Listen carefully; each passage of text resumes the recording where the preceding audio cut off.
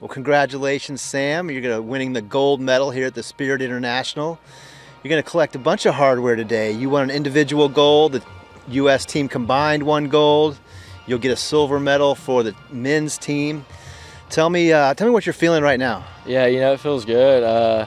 It's been a while since last spring that I won, and I've been close this fall in some tournaments, coming down the stretch, having a chance, and just couldn't quite finish it off. So it feels good to be back on top again.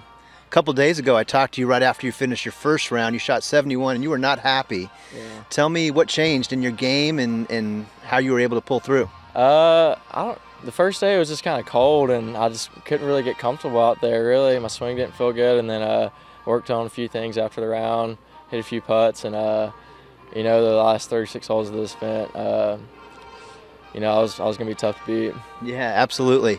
I'm sure your head's swirling a little bit right now, but can you think about what your main takeaway will be from this, say 5 or 10 years from now, when you think about this week at the Spirit International? What do you think the first thing you'll remember is?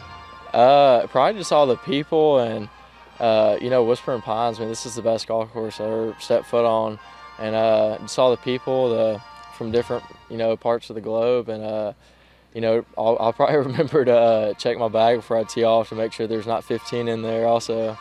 Right, we should talk about that real quick. Tell me what happened there on the first tee. Yeah, it wasn't the first tee. I realized it when I was grabbing my 60 out of my bag for my second shot, but I don't know if I put Rachel's 58 in there or she did, but it doesn't matter. But I told the rules official I had 15, and I'm glad I did it soon enough so she was able to tee off with it.